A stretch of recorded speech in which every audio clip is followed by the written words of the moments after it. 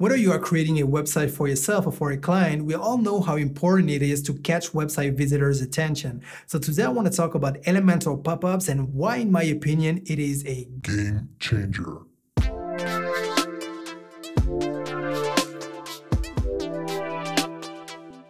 Hello, I'm your host Casino. I'm a digital alchemist, and today we're going to take a look at the pop-up feature of Elementor Pro. So before we start, I want to stress that point.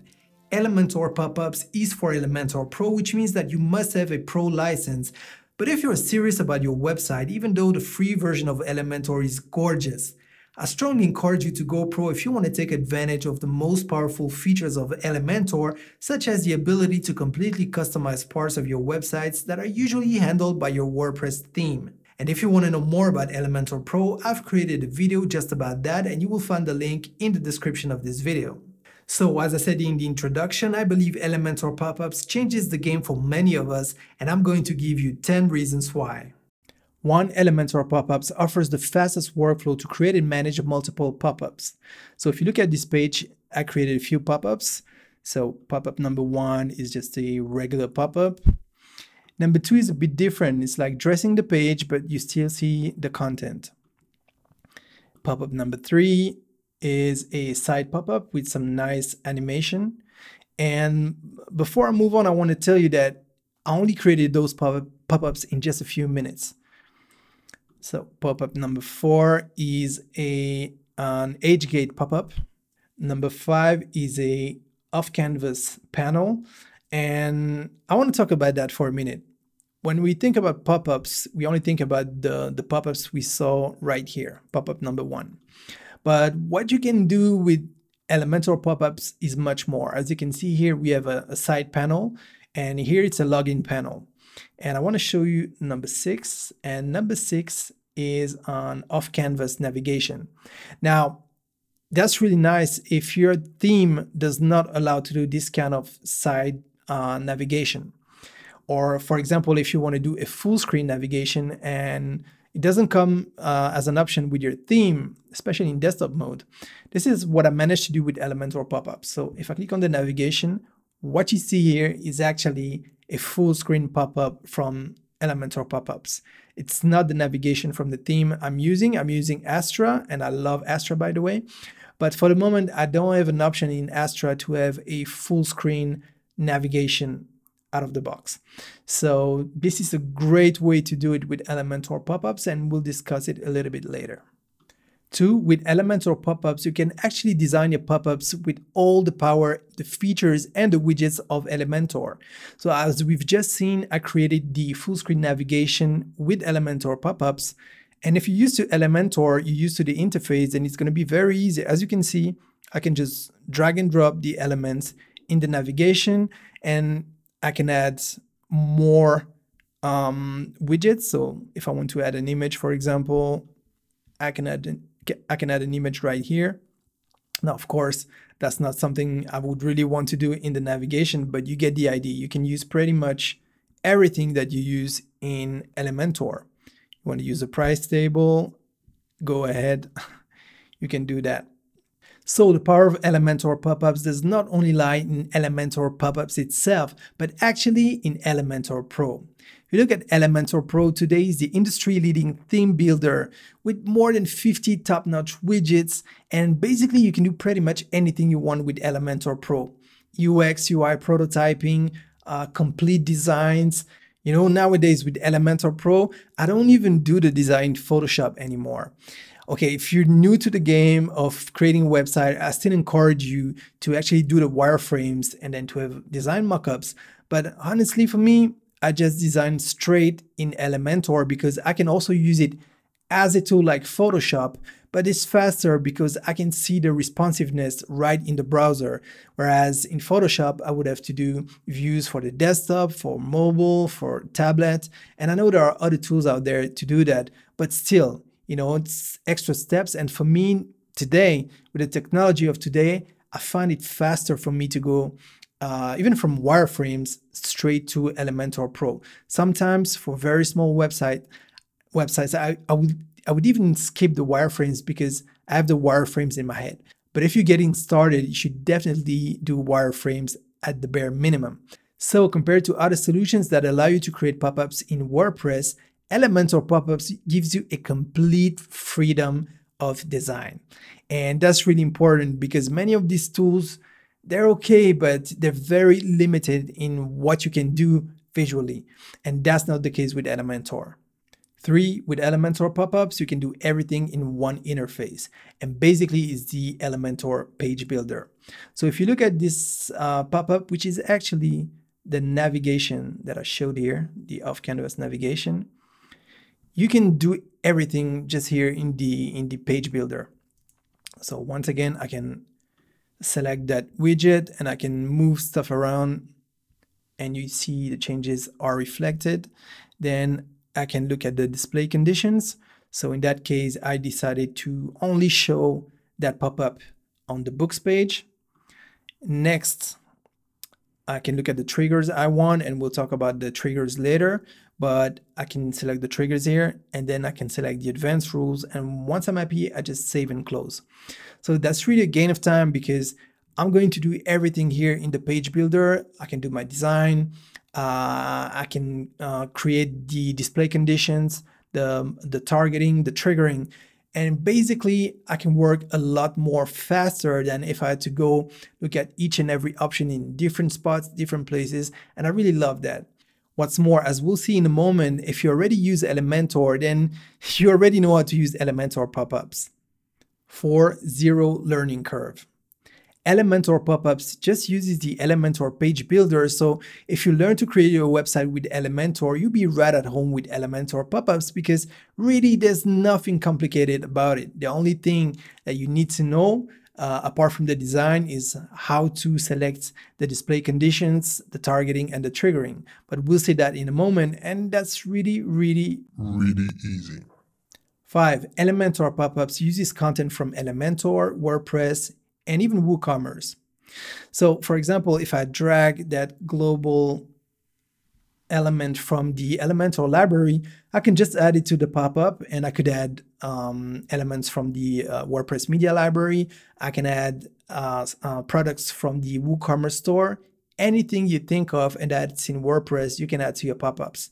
So that's great because, as I mentioned earlier, there's no limit now to your creativity, and you can reuse assets that you already spent time working on, and now you can just reuse it in your pop-ups.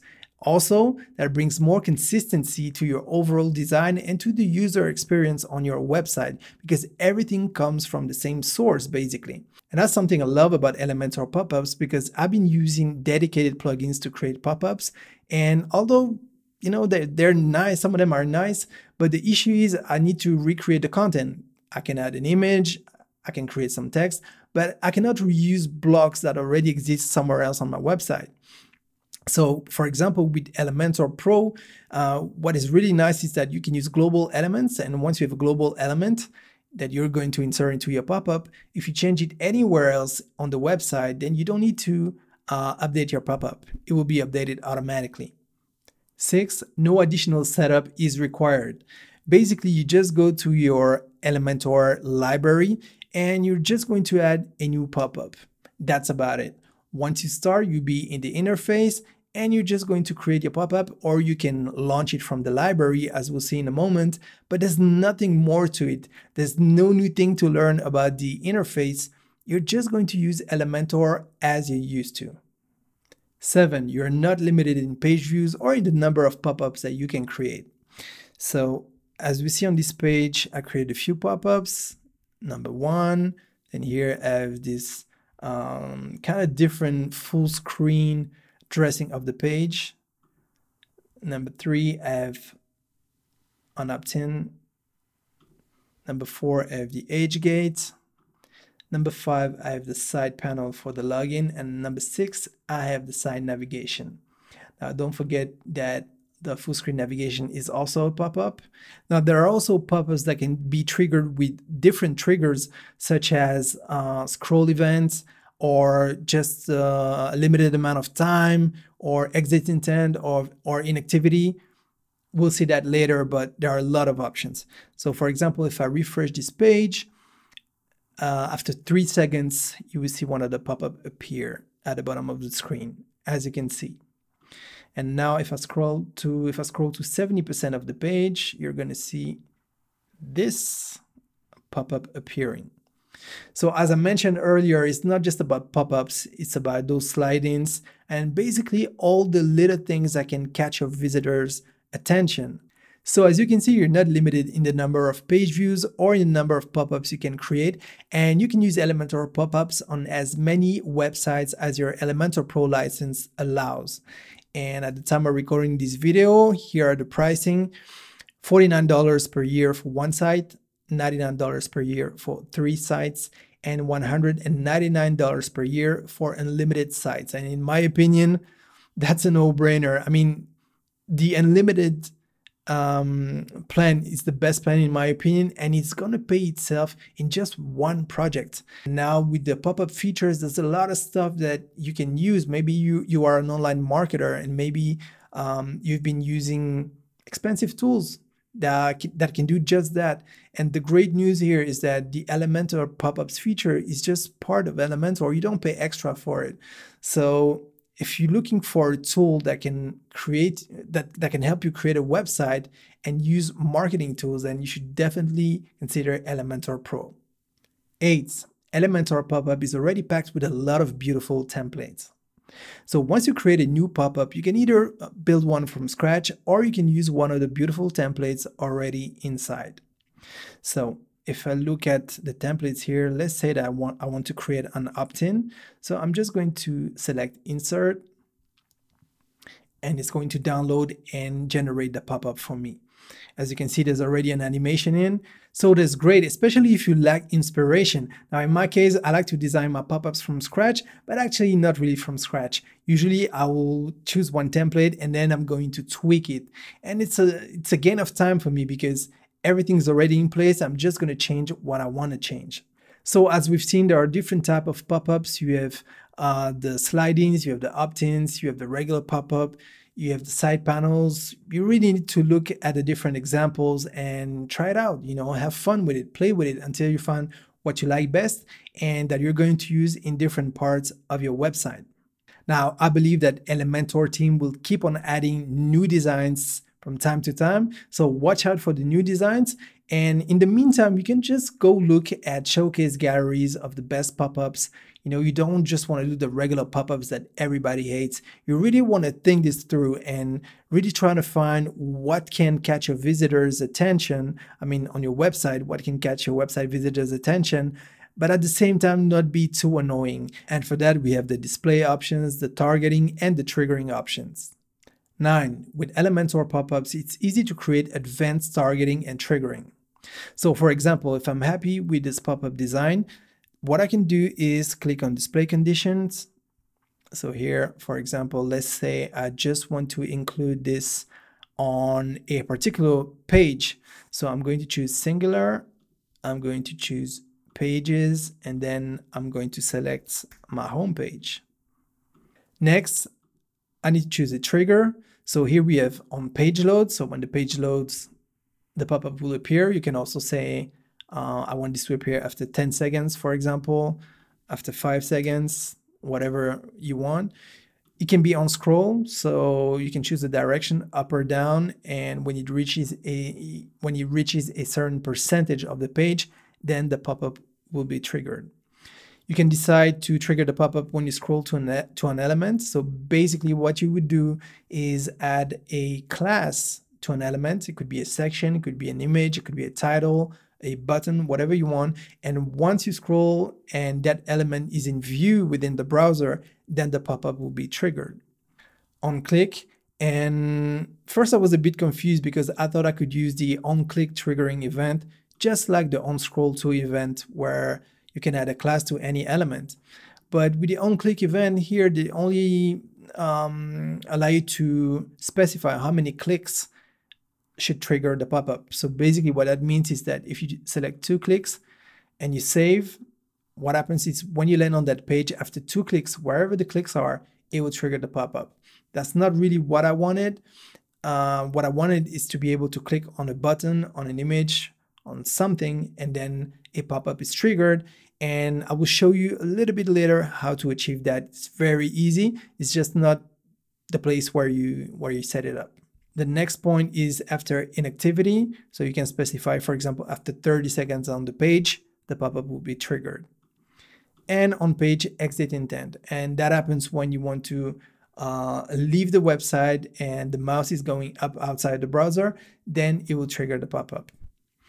So let's select on page load after 5 seconds. And here you can select advanced rules. So you should say, okay, it should be triggered after 3 page views, after 2 sessions, show it up to 3 times maximum because you don't want to annoy people. You can also trigger the pop-up when the visitor arrives from a specific URL. So for example, it could be from a Facebook post, from a tweet, or wherever you want, from a landing page. You can also trigger the pop-up when people arrive from search engines, from external links, internal links. You can hide the pop-up for logged in users. So it's very nice because basically you can have pop-ups for people who are not yet enrolled on your website, for example, and people who are already enrolled. They will be annoyed if they keep seeing the pop-ups, although they're already enrolled. And you can decide to show the pop-ups on specific devices. So once you're happy with your options, so as a reminder, I decided to show this pop-up on the home page, and the trigger is on page load after 5 seconds. So I'm just going to save and close, and it's saving. So now if I go back to my website and I go to the home page, I should see the pop-up appear after roughly 5 seconds. So let's wait. And as you can see, our pop-up is working and is configured. 10. Elementor Popups allows for a seamless integration with email marketing tools. So following up on our previous example, if I select the form, for example, I can go to actions after submit, and here I can add, of course I can add emails, but if I want to connect to a marketing tool, I could connect to MailChimp, Drip, ActiveCampaign, GetResponse, and to a whole lot of different extra email marketing tools with webhooks. So it's not different than when you build a form with Elementor, but now you can integrate all of these services within a pop-up. So I hope that this video helped you see the power of Elementor Popups, although I've only scratched the surface here. Now I'd be curious to know, what is your favorite feature about Elementor Popups? Let me know in the comments, and don't forget, if you're interested in purchasing Elementor Pro, you will find a direct link in the description of this video. Now, to be crystal clear, this is an affiliate link, which means that I do get a commission if you purchase a license after clicking on my link. But 1, I only recommend Elementor because I love the product, and 2, commissions help me support this channel and create free content. Now, if you enjoyed this video, please like it, as it really helps growing this channel. And if you know anyone that could benefit from it, please share it now. If you're not a subscriber, don't forget to subscribe to my channel and smash the notification bell so that you never miss anything. Now, if you want to brand market and grow your business in the digital age, make sure you subscribe to my email newsletter so that you never miss a share of digital alchemy, as well as tips, tools, services, and case studies that can help you grow your business online. So that's it for this episode. I hope to see you around, and in the meantime, don't forget to invest in your success.